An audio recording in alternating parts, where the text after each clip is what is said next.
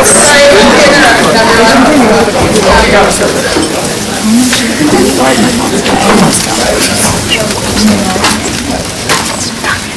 As for the challenge to Proposition 8 in Hollingsworth v. Perry, the plaintiffs are challenging the constitutionality of California's Prop 8, which, like DOMA, defined marriage between a man and a woman.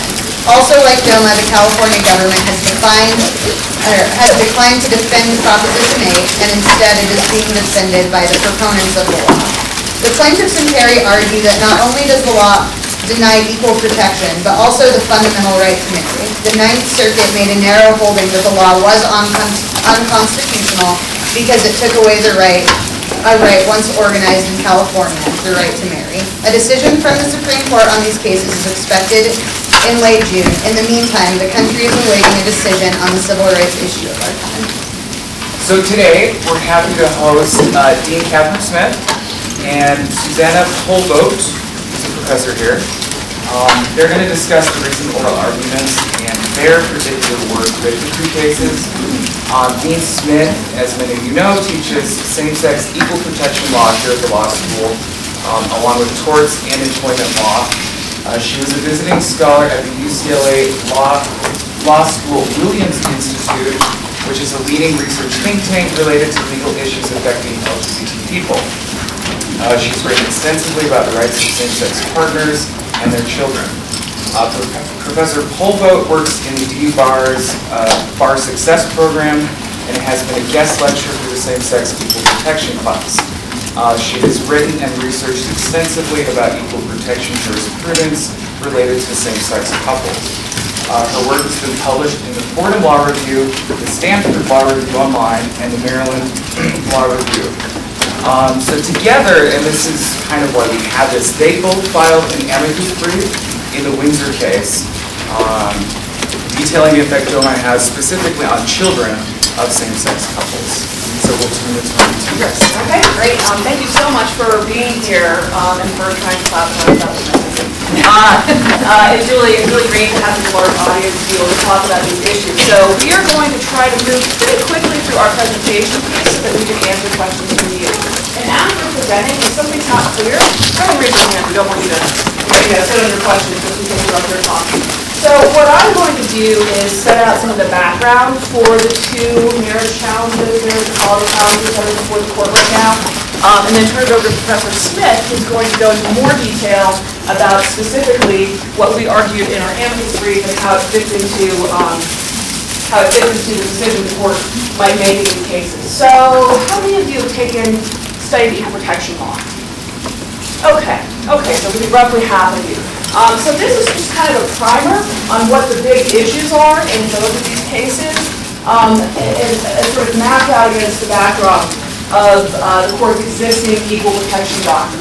And so if you all recall from studying equal protection or other areas of constitutional law, the big question is what level of scrutiny is going to apply, right? Which level of scrutiny the court would choose to apply in a given case. And why does that matter? Anybody know why that matters so much? Yeah. Anyone? Go ahead.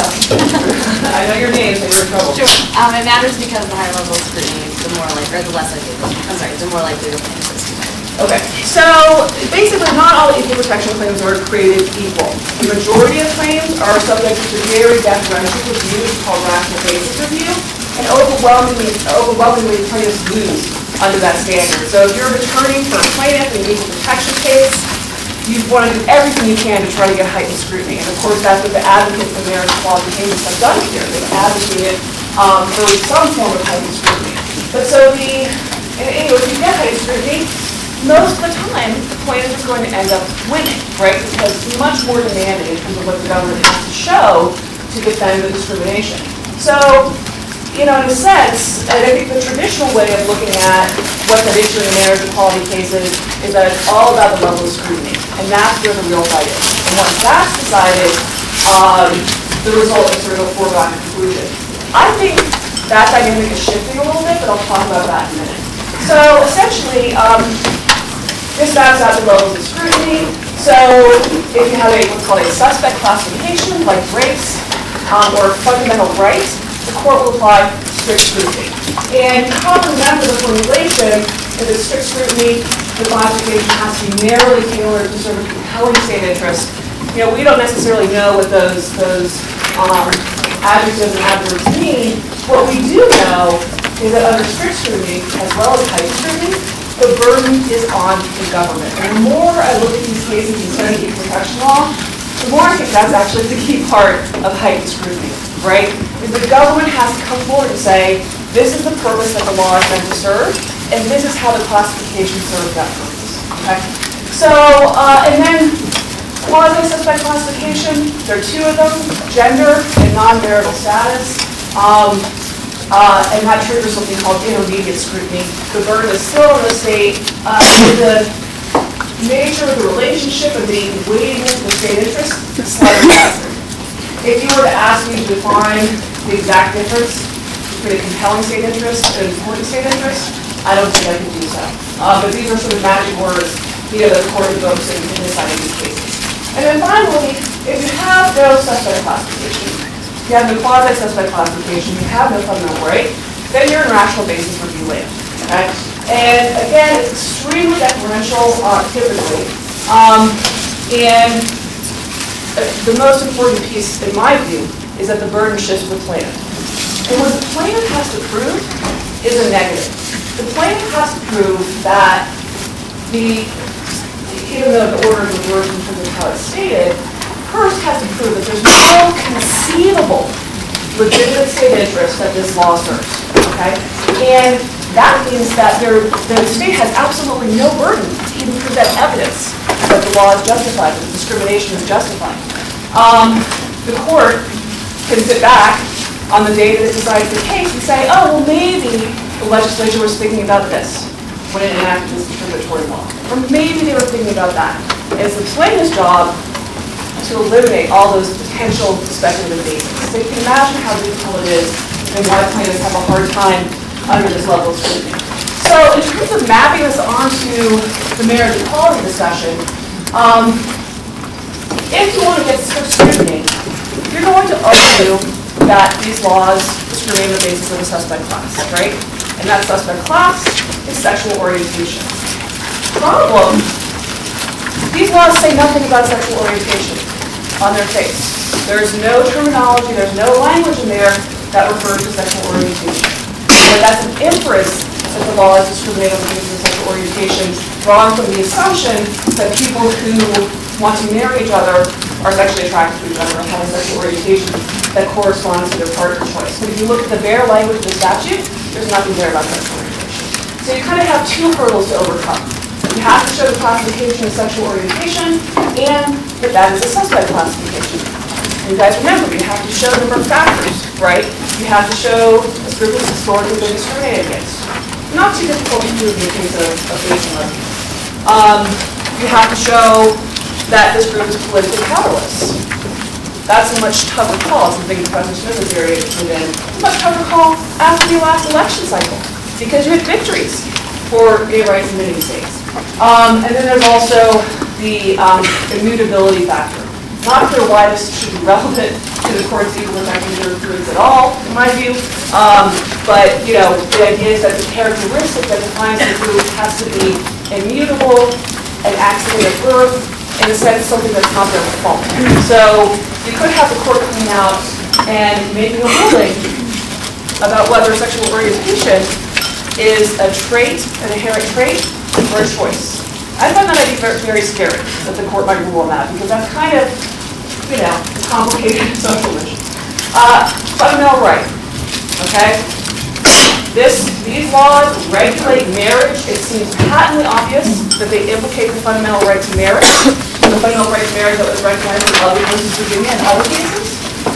What's the argument that they don't implicate a fundamental right? Anyone know? Yes? That marriage isn't a fundamental right? So marriage is acknowledged as a fundamental right. So by Loving versus Virginia and some other cases. So there's a different way of framing it. Yes? I guess the issue would be that the marriage that was recognized as a fundamental right is marriage between a man and a woman. Right. Okay. So the idea of fundamental rights is that they're traditional rights, they're well-grounded in history, And the argument on the other side is, well, marriage has always been about a heterosexual union, so it can't possibly be that same-sex couples can lay claim to that particular right. Another avenue that I think has been kind of ignored is the question of, there are facial classifications on the basis of gender in these laws. You cannot prohibit same-sex marriage without invoking classification of male and female. Sex discrimination against intermediate scrutiny seems like an open and shut case, but there are counter-arguments there as well. Then there's a very interesting issue about rational basis review, and I'm not going to belabor the point, but just to say that there is not one rational basis review standard. Instead, the court has articulated and applied rational basis review in many different ways throughout its precedent. And Romer versus Evans, you guys know that case? That's a strong rational basis review case. Plaintiffs can win under strong rational basis review, sometimes called rational basis with height or heightened rational basis review. Weak rational basis review, again, is really applying the standard to the letter, and it's very difficult for plaintiffs to prevail under that standard. Okay? So any questions about this basic backdrop and how the issues it raises in this case? Or these two cases, rather. Okay, so what's going on with these cases? We had a really nice summary of the cases at the outset of our session today. I just wanted to highlight a couple of things. So they both deal with bans against same-sex marriage, but these two cases are quite different in interesting ways, and similar in interesting ways. So obviously, main difference, the parent case involves Proposition 8, which is a state law. Okay? Why does that matter? Because the states have traditionally regulated the institution of marriage. It's not sort of per se unusual for the state to decide who can and cannot enter into the institution of marriage. Because it was passed by popular referendum, you have another issue in the parent case that really doesn't exist in the Windsor case, which is, are you going to allow the people of California to harness the democratic process to achieve, to express themselves, to achieve an outcome they find desirable? If you strike down Proposition 8, are you kind of undercutting the democratic process? And so when you look at the Windsor case by comparison, Defense of Marriage Act, federal law enacted by Congress, and very unusual law.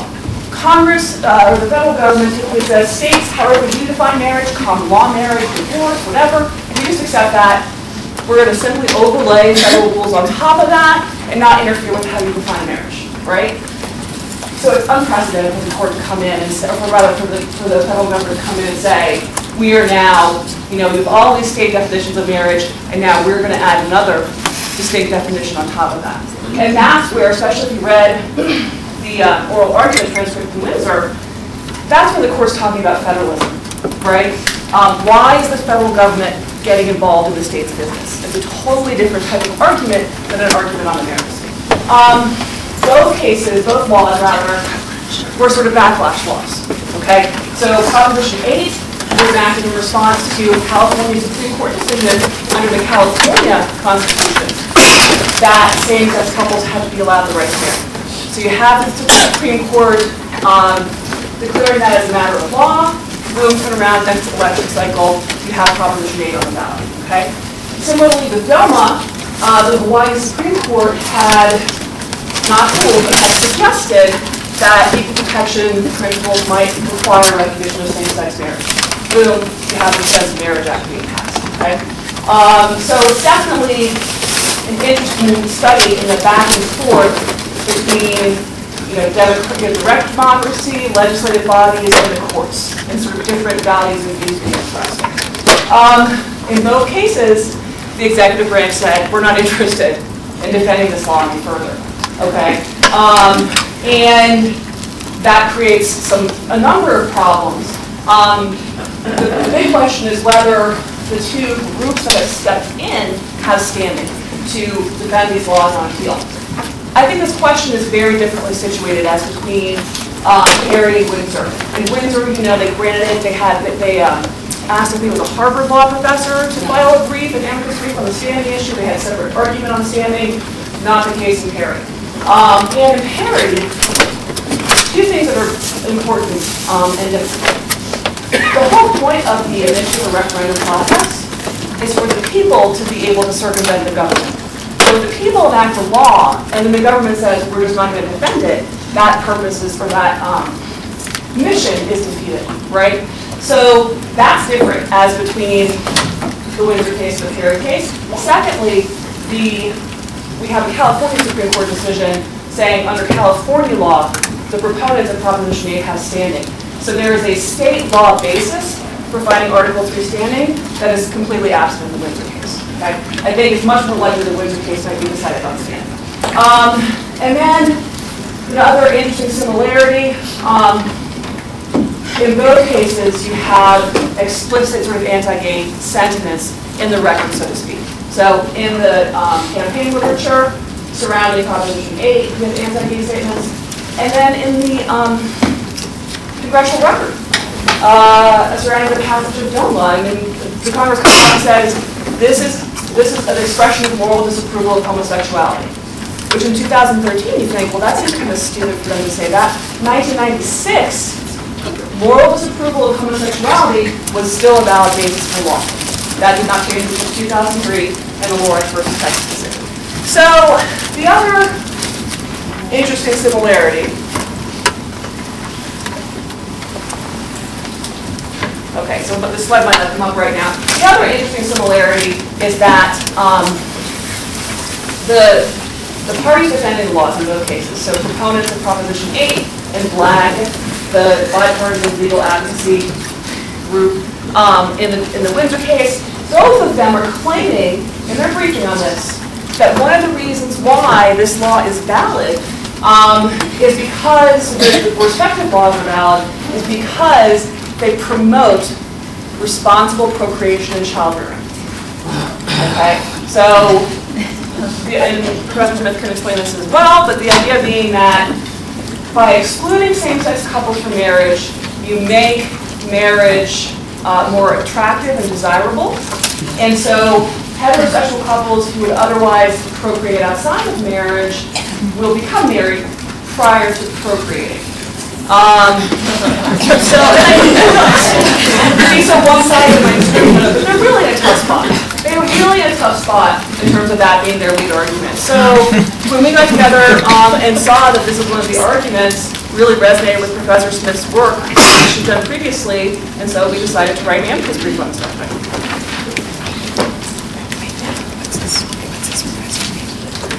All right, so I'm going to try and get through this relatively quickly. I want to make sure I want to hear from you guys. What are you thinking, and what sorts of questions you have about this? So I might overlap a little bit with Professor Pollvogt, but I'm just going to kind of go through the history a little bit here for you. I've been writing about the rights of kids of same-sex couples for the last 3 years, and outside the context of DOMA, and more in the context of outside the context of marriage even. So there are now 25 to 30 states that still have absolutely no legal protections for gays and lesbians. We're talking a lot about Perry, we're talking a lot about marriage, but the reality is people think we've come really far, but to tell you the truth, I get really frustrated with the debate around marriage because there are still 25 to 30 states where there are no legal protections for gays and lesbians, not even talking about the concept of marriage. Okay? And so I was on the treadmill one day, and I like to joke that because it's not enough pain that I'm running on the treadmill, that I'm running, first of all. And then I'm on the treadmill. I was reading Chemerinsky's Hornbook. I know, what punishment. And I was reading the equal protection section, and I came across these non-marital status cases and realized that, wow, like, this means that my child, who is 8, might have a heightened level of protection, like you saw before, more so than her 2 moms, right? Because she really is being subject to discrimination because it's impossible for her parents to get married. And so I'm talking about those non-marital status cases. They were in the context of opposite-sex relationships. But it really resonated with me that maybe there's an argument for kids of same-sex couples to have a claim. And so when this came along in the DOMA context, it just dawned on us that, there's actually a fit here, even though we're talking about marriage. And actually, I think the protection claim might be stronger. Because you're talking about identically situated kids. If you have a same-sex couple with a kid in Connecticut, where their parents can get married, and an opposite-sex couple with a kid in Connecticut, both the parents are married. And what the federal government is saying, sorry, kid with the same-sex married parents, we're not going to give you, your family doesn't get federal benefits. So they're identically situated. So in some ways it makes it a stronger argument. So I'm just going to talk briefly about the history of DOMA. So in 1996, Congress, fearful that Hawaii might allow same-sex marriage, moved quickly to protect the country from a, quote, orchestrated assault being waged against traditional heterosexual men. Congress's anticipatory Defense of Parity, the Defense of Marriage Act, codified the federal definition of marriage as a legal union between one man and one woman. And this is kind of unheard of, right? The federal government usually doesn't delve into the definition of marriage or family law. That's usually left to the states. So now, percolating through, we end up with Windsor. The Supreme Court will decide whether DOMA's exclusion of lawfully married same-sex couples from federal rights and benefits is unconstitutional. So Edith Windsor and Thea Spire were a couple for 44 years. Okay, I think there should be an exemption right here. If you're with somebody for 44 years, I would give it you get benefits. Oh, no, just get the damn benefits. 44 years? Wow. So they got married in Canada in 2009. Thea died and left her assets to Edith in New York, a marriage equality state that had recognized their Canadian marriage. Nevertheless, DOMA prohibited Edith from claiming a federal estate tax exemption for widows, forcing her to pay $363,000. And of course, this is what's being challenged. There were several other federal benefits cases that had percolated up. This one was the one the court decided to accept cert in. Lots of other topics: Family Medical Leave Act, federal health insurance for federal employees. I mean, you name it. And it's just going to keep percolating over time, I think, unless the Supreme Court strikes them down. The Southern District of New York held that DOMA violates the Equal Protection Clause under rational basis review, sidestepping this heightened classification steps that you saw. The Second Circuit affirmed the district court, but did also decided to go ahead and wade into the classifications debate and found that sexual orientation warranted heightened scrutiny, finding that gays and lesbians had suffered a history of discrimination, that they have the ability to contribute to society. Thank you for that.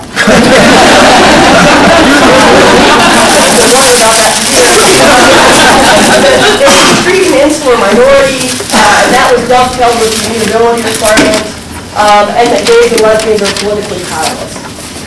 So the court concludes that not only, even if heightened classification, so the test, essentially they're saying that the justifications by the government failed heightened review. They also said that it would fail under rational basis as well. And so the rationales, I'm going to skip straight to the rationales. My guess is that the court's probably not going to do a heightened classification. I would be surprised. That would be great if they did find that gays and lesbians were subject to heightened review. I'm a suspect on that. I just don't think they're going to do something that changes all of the entire country. Nationally or federally. I think they're going to continue to make the states kind of percolate on this issue. So there's several rationales that in the briefs that Blag or Blog, however we're pronouncing it, argues. I'm going to go through them briefly and then talk about the one we really focused on, although probably might not go through. So first, DOMA preserves each sovereign's ability to define marriage itself. DOMA, these are the justification rationale for why DOMA is constitutional. DOMA ensures national uniformity for federal benefits and programs based on marital status. DOMA conserves financial resources. And then the big one that I think really is the primary justification, although they totally didn't talk about it at all in the Supreme Court arguments, and we'll talk a little bit about that. The primary justification is the focus of our brief, which is that heterosexual marriage must be preserved in order to protect children. As the reasoning goes, as Professor Pollvogt referenced, if same-sex couples are granted the right to marry, heterosexual couples who can have children biologically and often by accident, something same-sex couples can't do. They will disassociate marriage from child rearing, and these allegedly irresponsible rank-and-file heterosexuals will no longer be incentivized to marry, subjecting their children to harmful economic and social consequences.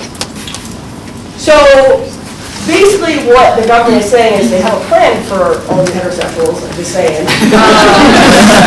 And they're also saying that denying same-sex couples marriage incentivizes straight people to do it responsibly and within the bounds of marriage. Now, I want you to percolate on that. I want you to think about that. If you can make this connection for me, please let me know. I'm trying to figure this one out for a while. I still have not gotten a good connection on this one. And the reality is that a lot of scholars and jurists have persuasively showed the flaws in this kind of preservation of heterosexual marriage and child rearing justification, even under rational basis review. The government has yet to offer a logical link between the legal exclusion of married same-sex couples from federal benefits and the more responsible different sex sexual practices or marriage. But the focus of our brief is not about that, but not on the perspective from married same-sex couples, but instead from the perspective of kids of same-sex couples. For a number of reasons, I think kids have been left out of the debate in a lot of ways and out of the legal battleground, but they suffer far greater injury from DOMA than the abstract and lacking in causal connection to reported harm to heterosexual couples and their children. So the flaw in the government's argument, and you don't see any reference to this in the congressional record or in DOMA about the children of same-sex couples, or the children of single gays and lesbians. There's no discussion. According to the United States Census, 28% of cohabiting same-sex couples are raising at least one child under the age of 18. Of these, it's estimated that between 300,000 to 1 million children are being raised by same-sex couples. The remainder, another 1 million or so, are being raised by single gays and lesbians. And contrary to popular stereotype, children being raised by same-sex couples are twice as likely to live in poverty as children being raised by married heterosexual households. And they're also more likely to be children of color. Same-sex couples of color are raising children at a much higher rate than white same-sex couples. And this is often a statistic that people are surprised by. And we can talk about that. I have lots of theories about that. And that's something that I think that we should be talking about and fleshing out more. So as for the children of families specifically excluded by Section 3 of DOMA, while there's no consensus on the exact numbers, it's estimated that 1/3 of same-sex couples in marriage states are raising children. And obviously these numbers are likely to increase as more states extend the institution of marriage to include their gay and lesbian residents. So we talk about in the brief two ways that children are harmed by DOMA. The first being the economic injury, loss of economic benefits into the household for kids of same-sex married parents. So kids in marriage equality states, essentially, their households are being denied the 1,100 federal marital rights and benefits. And as I said, I referenced earlier, that means Family Medical Leave Act, federal health insurance. So all those resources that their parents aren't getting are being denied the kids in those households as well, in terms of access to those benefits. And it's beyond argument that children of married same-sex couples have the same interest in the family security and stability in the married household that DOMA purports to be providing to the fear of the kids who are being produced accidentally and outside the bounds of marriage losing that stability. So, it really is, and it's really clear because the government's saying, no, your household can't have these benefits here. So, and the thing about it is also, we talked about this in a brief, is that denial of these protections is not a one-time injury. It's rather the denial of over the course of the child's lifetime, and it's cumulative, and really does, if you buy the government's argument, disrupt one of the primary functions of the family unit, which is to provide stability for future generations. And we can debate about that. I'm not the biggest marriage advocate necessarily, but we're really meeting the parties squarely on their own arguments, essentially. And then in the brief, we also talk about children of all same-sex families, and we kind of raise a stigma argument. We say that in addition to the direct legal and economic injuries inflicted on children within same-sex married parents, DOMA also inflicts a psychological harm by symbolically expressing the inferiority of families headed by same-sex parents and the children in those families. So we talk about the stigma, and we reference briefly a number of cases. We talk about Brown v. Board and Palmari v. Sonati, and a number of cases that talk about stigma and a message of inferiority, which there is that theme in line within the Equal Protection Clause. So essentially, the legal arguments for all this kind of lie in this non-marital status cases, and so I'm going to talk about those briefly. And implicates, because it all really implicates the court's lengthy history of protecting children against such unfair discrimination that we kind of laid out in the brief. So I'm going to talk a little bit about these non-marital status cases. You've got the list of the cases up here. So we have a non-marital status case of Levy and Weber, and then Plyler is the undocumented immigrants case. So we'll talk briefly about those, and then I want to kind of stop and open it up for questions. So the Supreme Court has consistently expressed special concern with discrimination against children. This concern is perhaps most strongly expressed in the court's treatment of non-marital children. And so for those that don't know, the United States has had a long history of discrimination against kids born outside of marriage because of society's moral condemnation of their parents' conduct. And so they were denied legal and social benefits. They could not inherit property. They were not entitled to financial support, wrongful death recovery, workers' compensation, Social Security, and other government benefits just because their parents were born just because they were born outside of marriage.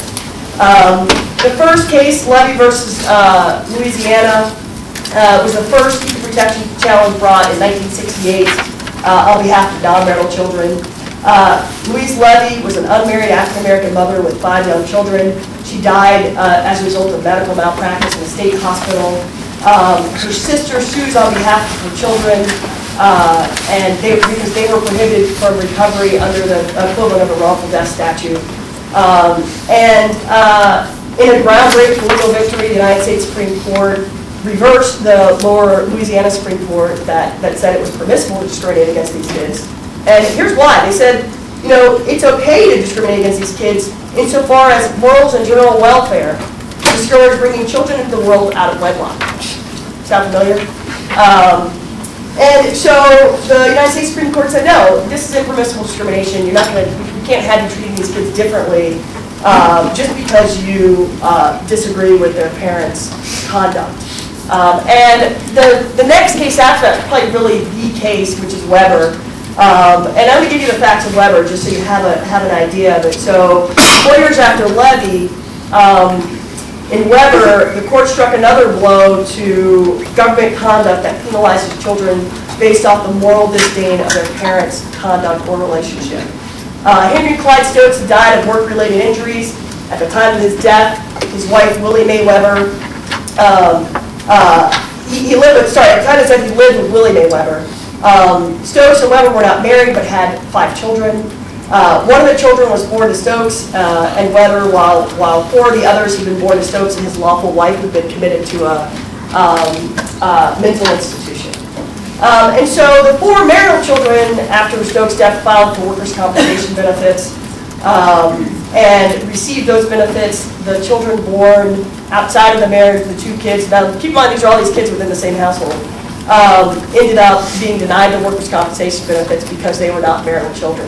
And the Supreme Court, once again, reversed. These cases are all out of Louisiana. I think we should look for a kid's case in Louisiana or Alabama, one of these states. So the Supreme Court reverses and articulates the principle that is now well established in equal protection. Treating children born outside of marriage differently than those born inside it is impermissible discrimination. So that really was our focus in the brief, was to talk about how kids of same-sex couples, same-sex married couples in the context of DOMA are identically situated to kids of opposite-sex married couples. And what we talked about was, even though it's not a non-marital status case, the general principles still apply, right? Even though you can't say it's discrimination on the basis of marriage, because they're both kids in marriage families, the general principles apply that what the government is doing is withholding federal benefits because they disagree with the kid's parents' relationship. And the court says, you can't do that. And that equal protection jurisprudence is really sound and solid in that respect. That you can't punish the kids just because you disagree with what's going on with the parents. We spent a pretty good amount of time talking about this, and we talked about it in the context of these cases, including Plyler. But I want to just take 1 second to talk about one other argument that we focus on as well. And Plyler really, the language of Plyler really reinforces this idea that, you can't punish a kid because they have no control over their parents' conduct. Really fascinating for those of you that are doing equal protection law right now, or talking about constitutional law, because everybody knows that immutability requirement. Everybody thinks the immutability requirement is about race. And it does come, obviously, from our history of equal protection and racial discrimination and slavery and all those sorts of things. But a lot of the discussion from the non-marital status cases really formulate the immutability component of equal protection law. It's kind of this lost history, I think, in some ways, when we're talking about immutability. You can't, all those cases are citing Weber. Including Brown cites Weber, cites these cases, which is really interesting. You can't punish someone because of they have no control over the conduct. The other line I wanted to show about is that we also talked about briefly that there also is this gender discrimination taking place. That really what's going on here, what's at foot, is that it's about gender too. This line, and how's it about gender? Well, it's saying that 2 men or 2 women can't raise a kid. And it's conflation of conception and parenting, right? So yes, you may need a man and a woman to conceive of a kid in terms of biologically speaking, but do you need a man and a woman in terms of parenting? And that's what they say in the briefs. The arguments are that, well, you need a man and a woman, and a lot of this language used to be a lot worse, but it seems like they're trying to clean it up a little bit. And so, in the briefs they say stuff like, men and women have different tone and style and inflection.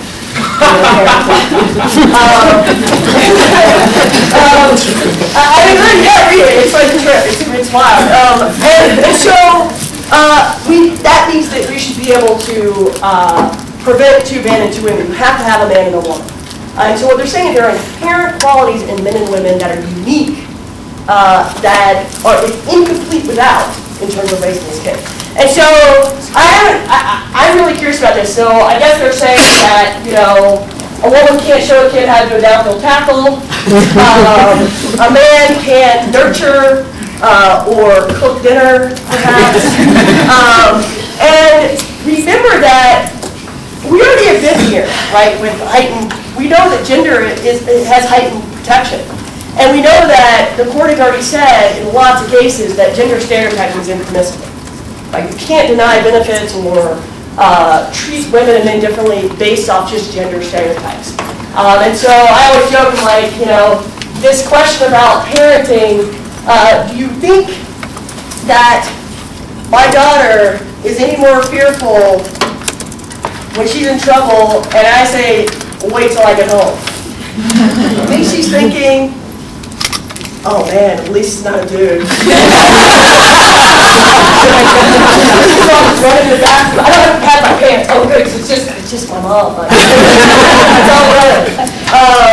But these are the types of things that, like, I think we talk about in theory, but also in practice when we're thinking about the arguments that are being made. I mean, a lot of these gender stereotyping arguments were kind of, talked about in this theoretical concept, and they're showing up in these arguments, and it's really been fleshed out. Like, no, you can't engage in gender stereotyping in making these sorts of decisions and decide to deny an entire group of people benefits. So I'm going to stop here and let's hear questions and hear what you guys have to say about this. I do have to say that it was really fun to work on this brief with Professor Pollvogt, and to have somebody who is not only a great theorist, but also an unbelievable practitioner.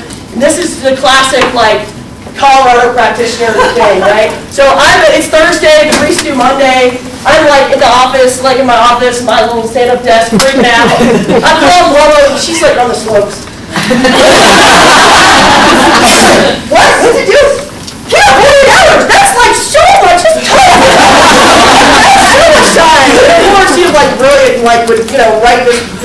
Would redraft whatever I wrote like in 2 seconds and send it back to me, and then go do another one. But it was really fun, and it was great. And I think in general we realized that the value of bringing our scholarship to a case that's actually pending before the court.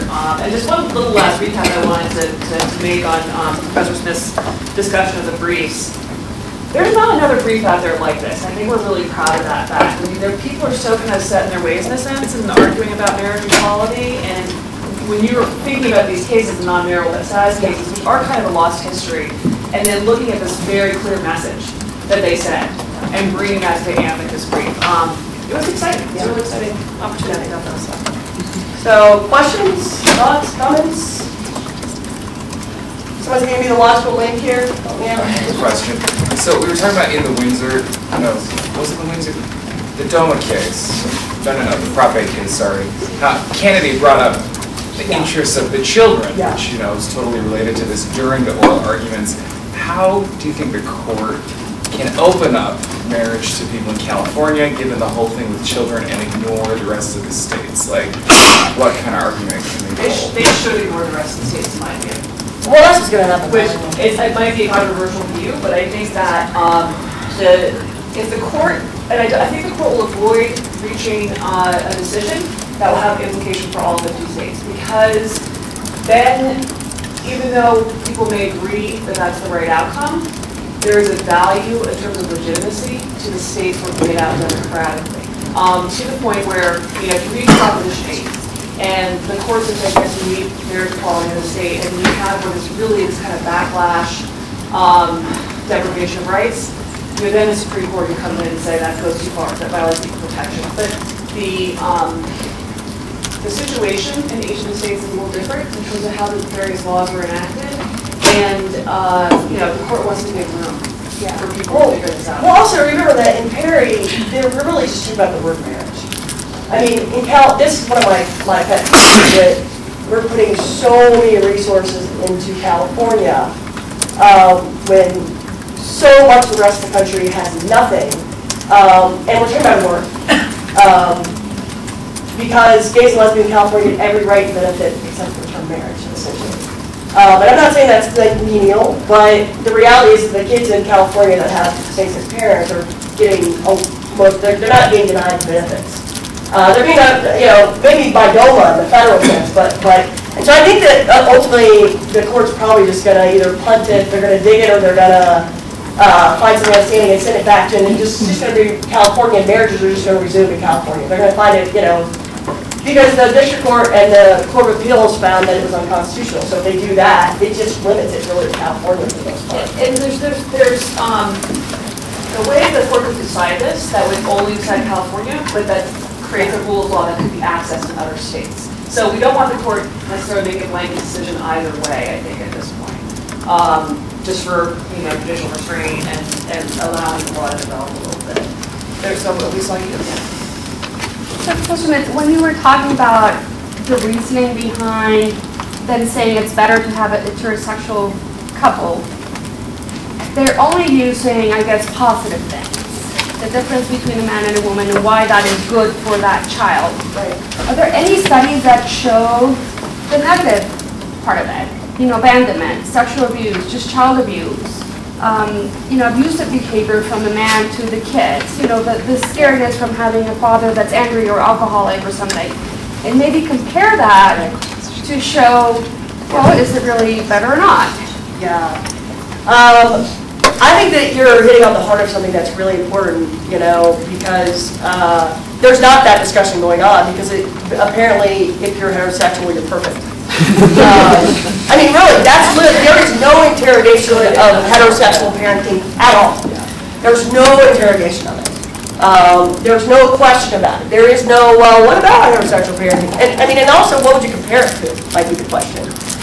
There's the reverse. There are studies that say, hey, same-sex parents or lesbians raising kids, the kids turn out great or turn out okay. Can agree. You know, there's that sort of stuff.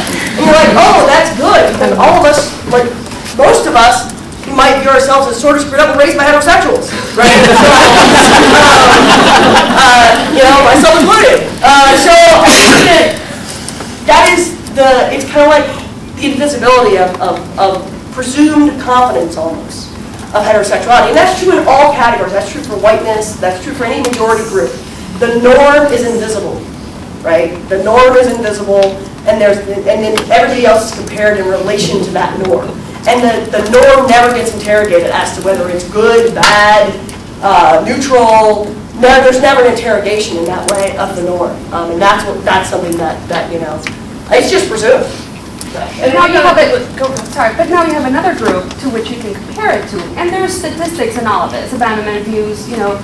So why not start with that? They will. I think politically it's not feasible. Yeah. I think you can't attack heterosexuality and really expect to win in the courts. I mean, it'd be an interesting academic project. It would be very dangerous politically, and they wouldn't. I think most folks wouldn't think that there's a causal connection between the abuse and the fact that it's a heterosexual couple. Right. And at the end of the day, is that really? I just don't know if that's the question. You know, I don't know if that's the issue. I think it does raise an interesting question about the norms and those sorts of things, but at the end of the day, I don't know if it's, you know, gets you that far down the road, but it is an interesting question.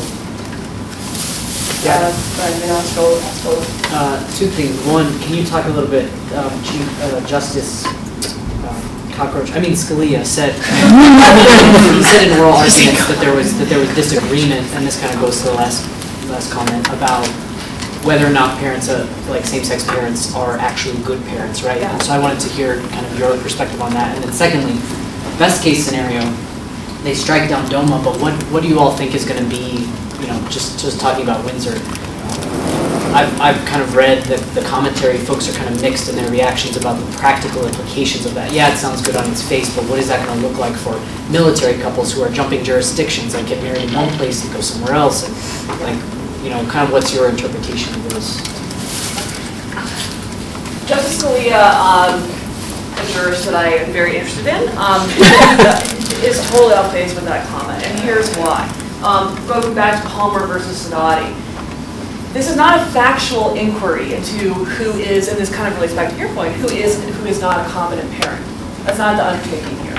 The inquiry is whether, as a matter of law, one can determine legal rights based on moral disapproval of a certain parenting arrangement. So I think that, you know, the court shouldn't be trying to delve into those malleable, scientific, sort of sociological issues. It's a matter of law. It's clearly established in the precedent. That's my response. Yeah. And I also just think that they're mixed. Even the social science, that big debate is just going to rage on. I mean, I think most of it is saying that they're not any worse than heterosexual parents, but I think that you're always going to have some social science data that comes out the other way because everybody's got their own agenda around it. And so I think it's difficult to glean for a lot of, you know, well, what that really means. So it's not like there's going to be this definitive answer for the people who want to find one way or the other. Particularly, I think that they're bad parenting, but I think as compared to what is the hard part. The other thing is Consequences. oh yeah, the consequences. I think that, but that just opens it up for more litigation. I just think that's the bottom line. Like, so that's going to open it up to have some of these jurisdictional challenges because you're not going to treat one soldier in Kansas differently than in Connecticut, right? You got to strip that away before you even get at those issues. Yeah, you got to strip it away before you can even start that process. Go ahead, Ascoli. All right, I remember this one for it. Yeah, question for you. You mentioned earlier that people of color tend to have, same-sex people of color tend to have more kids than basically non-people of color. Yeah. White people. Yeah. So I guess my question is. I love that. I do too. But my question is, what's basically the whole idea of what's the phenomenon that's responsible for that? You know, it's a good question. I think that a lot of the data, you know, a lot of the data is that, and it's high, like the same-sex of color, like black lesbians, like 50% have like kids, and for Latinas, it's higher than that. You know, I think it's just about one of the things is that it's kids from previous heterosexual relationships, and so it's definitely thinks of the gay community as this, you know, alternative insemination or, you know, surrogacy. The reality is probably a significant percentage of the kids being raised by people who are identifying gay and lesbian and bi couples come from previous heterosexual relationships. And also for of color, they're finding that the gays and lesbians of color are raising their family members' kids. And so there's a lot of social factors that are at play in terms of how the numbers are higher and look different. I think all of our textbook cases on standing have to do with standing of the challenger. But if they take this on standing of the people defending the law and say there's no standing, then where does that leave the laws? Are they valid or not? It reverts back to They'll be different for the different ones, right? For Perry versus Windsor. Is there a circuit conflict? There is not in Windsor. I'm sorry, not with the Independent Marriage Act, but I'm not necessarily really qualified to answer this question. But my understanding is that it would revert to whatever the standard law is prior to the loss of standing. So the district court. Yeah, that's why the district court for Perry, the district court opinion would be the law. Because then they wouldn't have had standing at the Ninth Circuit. So it goes all the way back to either scenario. Marriage is going to start again, resume again, if it goes out on the standing issue for Perry. For Windsor, I don't think it matters. It would still be the lower court's also same thing. The lower court found that. Right. Yeah. So I don't think it changes it. That it would open the door. I mean, there is a process by which certain Congress members could be authorized to defend the law in another case before the Supreme Court. So it could be kind of next chapter. And it's so unprecedented. I mean, the posture that Windsor is in terms of standing issues. First of all, my head was going to explode. I actually made it into the argument. I didn't get into the actual oral argument itself. I stood in line. I went there at 4:30 in the morning and stood in line. And got into the lower, for Supreme Court bar admitted lawyers, there's an overflow room. Sitting there listening to those arguments, it was just like impossible. I mean, everybody was just floundering. And you're talking about all the people in the gay rights movement in that room, and everybody was just like, what the heck? And that's why they had Nikki Jackson, this Harvard law professor, the court asked her to do the argument because it's just so unprecedented. People just don't, they don't know really. So she's obviously awesome, right? So she's a professor at Harvard Law School, and then of course, can you please come to us and tell us the case? Yeah, argue to us. That's really unusual and pretty impressive. Other questions? It was hard if you're ever thinking about trying to get into the arguments. I got there at 4:30 in the morning, and they had already had I don't know, people had started the day before, but it's really interesting. It's like all these lawyers are paying homeless people to squat. These are bar admittees, and you just worry, you're like, really? How, this is the best of the best? You're going to pay some poor person. They're paying them a lot. It's like $1,000. So there were some students doing it too. But it was literally, these people pull in their limos and get out of their vehicle and swap out with these people who were sleeping there overnight and pay them or whatever. It was horrible. It was so, I don't know, morally, I just felt I don't know. And then of course all the lawyers in mine were pissed. They were really unhappy about that they stood up there, so it was impossible to get into actual oral argument itself in the courtroom in the Supreme Court because unless you're going to pay $1,000 and compromise your own moral values, I guess, to have somebody, sleep there. So, yeah, so that, just keep that in mind if you're ever trying to get in. There's a public line and there's a Supreme Court bar admitted line. And both lines are basically at this point paying people basically to stand in line. And I went the day before and the line had already started at like 12 or 1 o'clock in the afternoon. So, so I said, okay, I can do 4:30 in the morning. That's about as much as I'm going to get. If not, I'll watch it from a bar or something.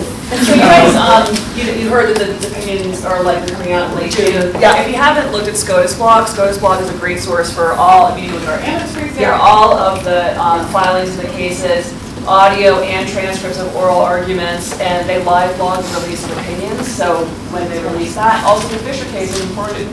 Affirmative action case is coming up soon, so it's a good resource. And if any of you are writing papers about this in your classes, I know I have a group of students that are in my class, if you're writing papers about this right now, don't just take it and put it on a shelf after you're done. Take it and try and get it published, because the law reviews are going to be looking for articles as soon as these opinions come out.